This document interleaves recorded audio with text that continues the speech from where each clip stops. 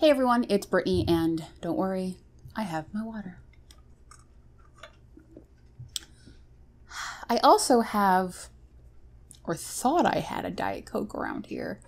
It's gone. It's probably out in the kitchen because I forgot to bring it in with me. That's fine. So, week 4 of keto is done. Done. It's crazy how it's only week 4. At the same time, it feels like I've been doing this forever. But that's probably because my brain is connecting all the times I've done keto together in this great bond of friendship where like it's freaking my mind out. 4 weeks, not 8 weeks, 4 weeks. 4 weeks done. And last week was great. Last week was great. And I told you that I probably wasn't going to get as big of a loss as I was hoping because I weighed myself on Tuesdays and then I was going to weigh myself on Monday. Well, girl, I don't know what happened, but not happy with the weight I was this morning. Not at all. Like, not at all. And I don't know what it was. Last week, I don't even remember what I was last week. 314.6? I think. And earlier in the week, or later on last week before the weekend, I was down to 312. And oh, I was so excited. I was so close to that 310 point. I was going to cream it. And then I woke up this morning and I was 316. So I'm up 2 pounds. And I know it's so dumb. And I know that it's the scale trying to trick me into eating Cheetos. It's not happening. I'm just trying to figure out what caused the gain. I'm thinking it was because it was the weekend, and I'm not as adamant about drinking my water on the weekend because I'm doing stuff. Like, I'm not at my work desk. Do I have the reminder? I have a reminder from the app Flow, which is where I track my periods from. It reminds me to take my pills and reminds me to drink water. Well, when I'm on the weekend, I don't have my phone like right next to me at all times. So I don't notice the alarm. At work, yeah, I'm going to notice it going off at work because it's at work. And I'd really be rather doing anything, water drinking, than working sometimes. So that's why I drink more water at work. Now I'm all like flustered. Cool. So, yeah, I think I figured out what could have possibly caused it. Well, just normal work stress. We're doing, like I said last week, I'm not going to Vegas, but I'm going to be the only person in my department. I'm going to, for the next 4 days. And I'm going to be without my tech manager because he's on vacation and he deserves every freaking second of it. Don't ever think I'm not grateful or ungrateful for my tech manager. He is a saint and I don't know how he deals with some nonsense. I digress. It's just me. So I think in the back of my head, I'm a little anxious. Otherwise, I feel pretty fine. I've been having a hard time getting to sleep, and please, anyone else that does keto, tell me that I'm not alone, because it takes me, well, I used to have like insomnia, so it's much better than it was back when I was like back in the 350s. And I noticed that I do sleep better the more weight I lose, which makes sense. But I just can't get comfortable, and my brain, I don't know. I can't get comfy. I can't get comfy. And part of it is because there's a pinched nerve in like my spine somewhere that when I lay on my back, it causes my left leg to like go numb, just like on the outside. I had something to do with my sciatica. I don't know. And it's just when I lay flat on my back, but that's where I'm most comfortable sleeping. So I end up on my back at some point in the night, but for the most part, I have to fall asleep on my side with a pillow between my legs to keep my back leg elevated. Now, I hit old woman stage at 30. I have this sciatic pillow on my chair right now. It has really helped. I have a lumbar support cushion at work, and that's been really helping, keeping me with better posture throughout the day, which has also been helping me sleep because I'm not so like cranky and itchy. And no, my back kind of hurts today, and I don't know why. Probably because I couldn't sleep last night. Ugh. But anyone else that's doing keto, that's having a problem falling asleep, let me know. And let me know if you have a solution. And it's weird because I don't fall asleep fast enough, but it takes like less than 30 minutes for me to fall asleep. But it takes forever at the same time. I don't know. I would love to be like laying down out within like 10-15 minutes, but no, it takes like up to a half hour. And I'm up all night peeing because drinking my water, and I don't know. Great plus though is that when I am up in the morning, like I am up, I'm not hitting the snooze button for 30 minutes. I am awake and I am alert and I am ready to go when I just pop right out of bed and my back isn't aching. I don't feel sore. Like obviously I'm still sleepy, but like I'm present in the moment, which is very different from how it used to be. Also, total random sidebar. How cute is this shirt, right? It's from Tord, and I'm probably going to be filming this, where this shirt came from, this haul next weekend, because I'm going to be working all weekend. I'm not going to have any spare time to be filming, but keep an eye out because this was also in the clearance. Are you like, I love it. I'm not wearing any strapless bras. I got no one to impress, please. Anyway, I gained weight and it sucks, but I think I figured out where it came from, and it's from my favorite burrito place, El Diablo. I made a mistake. I've been getting their salads. It's delicious, and they have this amazing lime shallot vinaigrette that they put on it, and I meant to say no sauce, because I know it has sugar in it. Otherwise, the salad is perfect. It's got lettuce, it's got mushrooms, it's got bacon, it's got steak, it's got, what else did I put in? I got some pepper jack cheese. I got some sour cream. I got, I don't think I got any, I did not get any corn salsa. That's always so tempting. And I got some pico de gallo. And I'll just put a picture up here real quick of what it'll look like. It's really hard to explain. If you're not from my area, you don't know what El Diablo is. And if you are from my area and you don't know what El Diablo is, you're missing out. You're missing out. You need to go. I shouldn't have gotten the vinaigrette at all, but I did. And I feel like that's kind of what, but it's weird because it's also the only thing I ate that day because it's such a big thing.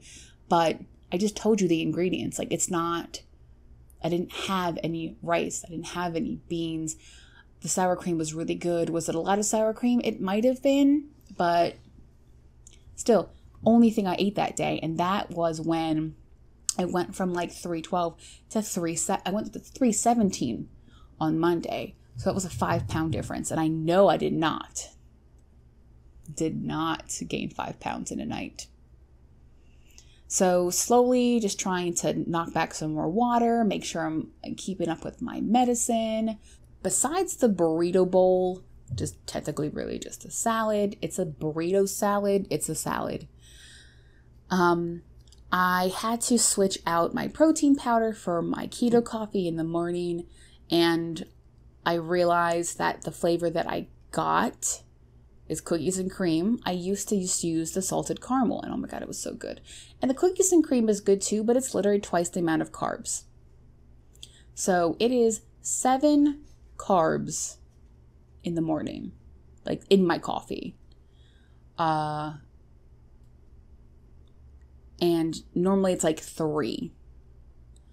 Not thrilled. I don't know what I was looking at when I grabbed it, but luckily I only have to use it for like 2 weeks, and I'm not going to not use it. I might try to cut back the scoop, because it's for a scoop, it's 7 carbs, but it also makes my coffee very sweet. So I think if I have the protein powder, I'm going to also have the protein, but we're just going to have to kind of finagle it until I use it up. And then I'm going to have to try one of the other flavors that they had at the store. They had vanilla, they had chocolate, and they had peanut butter. And of course they had salted caramel. So anyone that uses the Quest protein powders, let me know what your favorite flavor is, because I'm totally willing to try anything. But those are what they have at the store. I have not seen the peanut butter before, and I was really wondering if I wanted peanut butter in my coffee, and then I realized that I do, because it's peanut butter and coffee. I think that also has something to do with my weight being kind of funky, because I don't track. And I know I should be tracking all my macros, but it really like freaks my brain out. Like, I get overly anxious about it. I might track for the next 2 days to kind of just get an idea of where I am, because I'm more of an intuitive eater. I'll have to see what I'm instinctually picking is good enough, or if I have to start kind of starting back into meal prep, because I did meal prep really well when we went to Aldi's, but I haven't been back to Aldi's. So I'm kind of like grabbing little things like here and here and here to like make a cohesive thing. I really, really want egg roll in a bowl again, and I really want that cheeseburger casserole, because that lasted me like a week. So good. But I just haven't had the time, and really right now, not the money to drop $100 at the grocery store. Per usual, despite the fact that I have a list down here, I'm all over the place. I told you that I gained weight. Let's look at inches, shall we? So I just did the math on my inches, my measurements, and I lost 5.25 inches. And the best part is that some of them are from places that I've been waiting the other 3 weeks for inches to disappear from. I lost an inch on my chest, not my bust. My actual boobs are the same size. My chest dropped, what is that, an inch? It dropped a whole inch. Really happy with that. I have noticed that my bras are not like super like up in my shit, which is good. I also lost half an inch in my waist. Good. I lost half an inch in my hips. Now, as I said before, I cannot get this measuring tape completely around my hips because my hips are so big. But I am like 3/4 of an inch away from them touching. Like, I can definitely tell that there is a substantial shrinkage in the separation of the measuring tape on my hips. And that makes me really excited, because that is where it's impossible for me to lose inches, apparently. Where else did we lose? Looking at here. Thighs. I lost a half an inch on my right thigh, which is good because in like 3 weeks I'm getting some additions to my tattoo on my right thigh, so it's got to look sharp. Let's see. Knees. Why am I losing in my knees?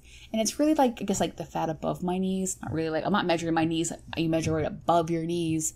And you know that like larger people, some people have like a bit of like a little like boop, like a little boop shelf, like some extra. That must be like really what it is, because I lost half an inch in one and an inch on my other knee. By week 5, I might not even have a right knee. It's just going to be bone. I don't know why my right knee keeps fluctuating in different measurements, but down an inch. Why, world? Why is that where you decide to take the inch and not literally anywhere else? Let's look. Calves, the same. Upper arms, I lost 3/4 of an inch on this baby. Now, you see, I'm not wearing a cardigan because it's fucking hot outside. And it is 8 o'clock at night.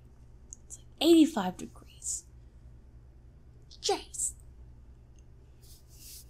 And I'm just trying to put myself a little bit more out of the comfort zone. My shoulders need some air. I have really big shoulders. I have really big arms too. Like, look at these. See, there we go. They're showing my insecurities. Isn't that great? Glad you didn't see my armpits because I haven't shaved in like 3 weeks.